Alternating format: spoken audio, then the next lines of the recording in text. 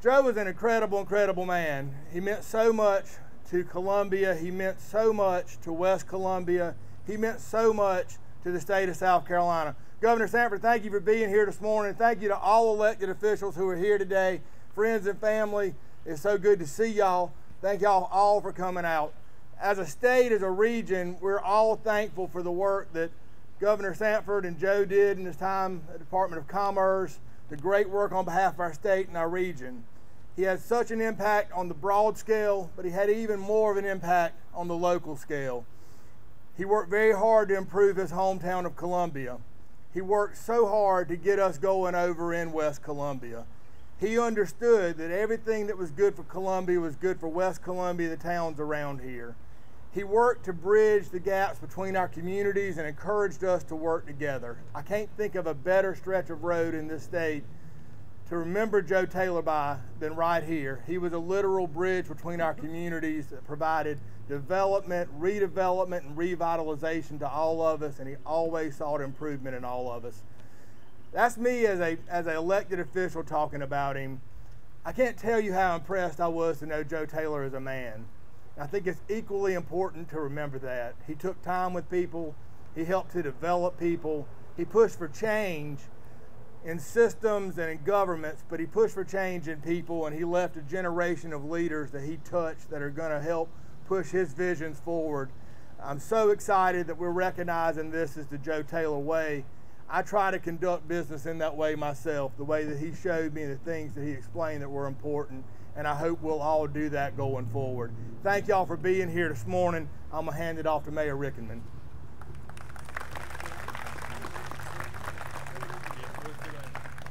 Good morning, everybody. To Amanda, Ann, Beach, and John, to all our invited guests, family, and friends. You know, we're here to celebrate and honor and give thanks for Joe Earl Taylor Jr. You know, he was a husband, a father, a friend, Secretary of Commerce, councilman, author, pie judge, we can't forget that, foodie, hunter, organizer, promoter, but most of all, he was a builder. And I'm not talking about the businesses he built, the houses he built, the offices he built. He was a builder of people in collaboration. Joe built relationships through food and fellowship, as we know, was the source of his joy.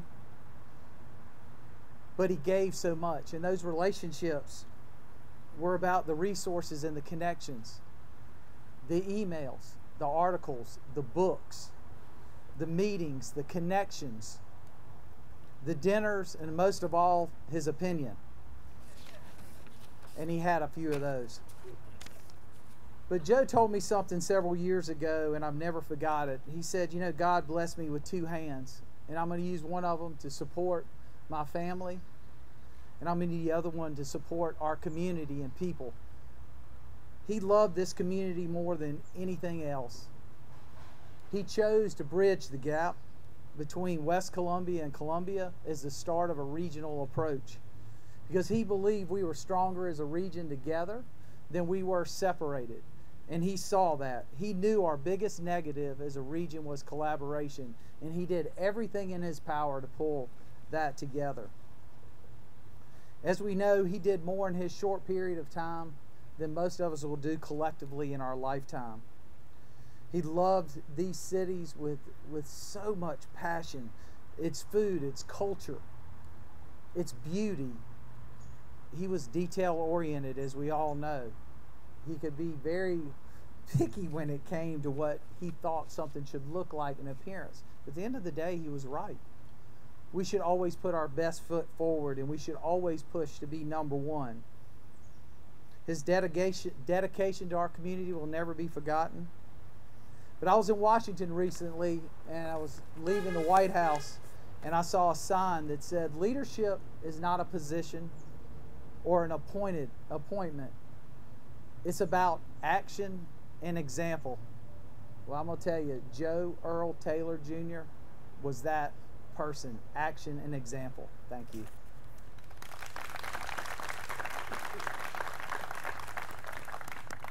We'll now hear from House Representative Micah Caskey.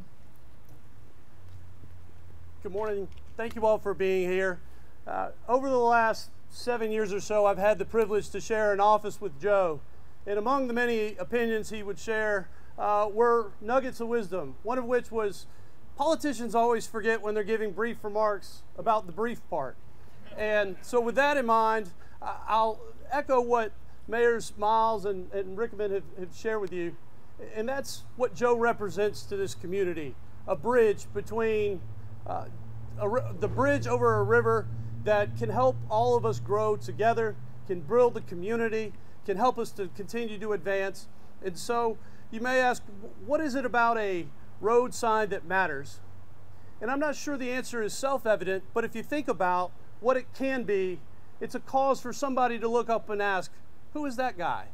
Who was Joe Earl Taylor Jr.? And those answers are inspiration. Those answers are encouragement, and hopefully a focus that will enable us all here in the Midlands to continue to grow and develop. So I'm glad to see you all here. Welcome to West Columbia. Thank you for the opportunity to be with you, and I hope you have a great day.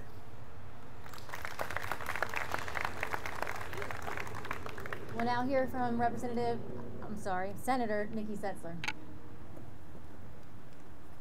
Thank you very much.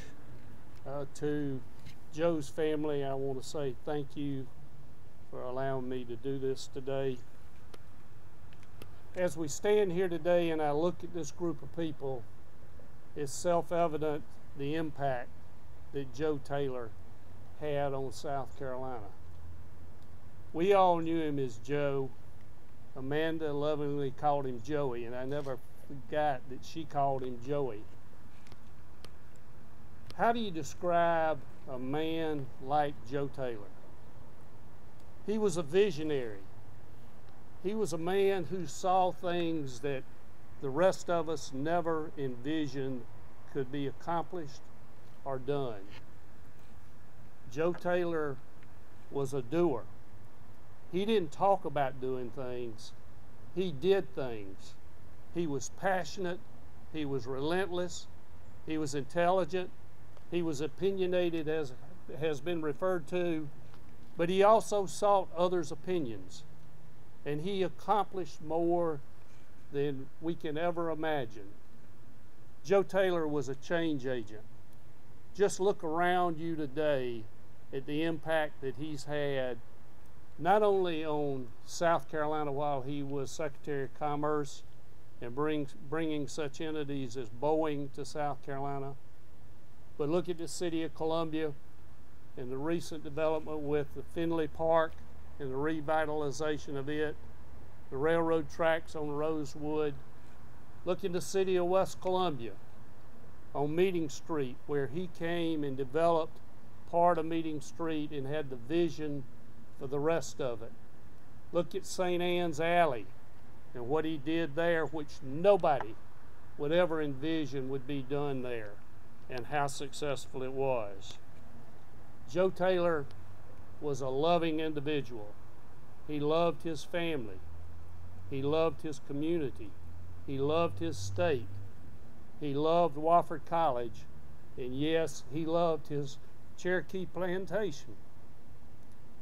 Joe Taylor was a chef, a foodie, and he loved talking about food, and he could take you to the finest restaurant, or he could take you to the deepest hole-in-the-wall place to eat in South Carolina, and everybody knew him wherever you went.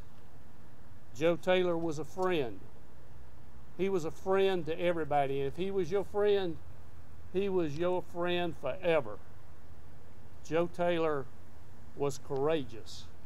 When you think about Joe Taylor's battle with cancer, he set a monumental example for the rest of us of how to face adversity and deal with it and keep going. And I will never forget that about him. Joe Taylor never forgot his roots. He never forgot where he came from. He always talked about his family. He talked about the people that he dealt with. And as he went up that ladder of success, he reached back and took people with him as he went along that path. He was friends with everybody from the President of the United States to the guy who was standing and working on the side of the interstate. Joe Taylor saw no difference in people. Joe Taylor respected each individual and each person. Joe Taylor was impactful. Just look around. Look at what he's done for this community, for Columbia. We give thanks to God for Joe Taylor's life, his friendship, and his impact.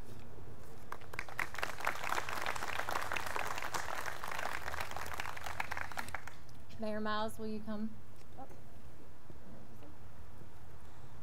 So there was one part of Joe that I forgot to mention, and we're about to break out and leave out of here. But one of the things that impressed me most after he moved over here and put his office over in West Columbia, if I ever needed to meet with Joe to talk with Joe about anything, I could wait until the first part of the morning the next day. I walk my dog down there every morning, and I could always catch Joe first things in the morning outside of his buildings, walking the block, including parts that he didn't own, and picking up trash in his parking lot, because he wanted to put the best face forward for folks who came to see him and for our community.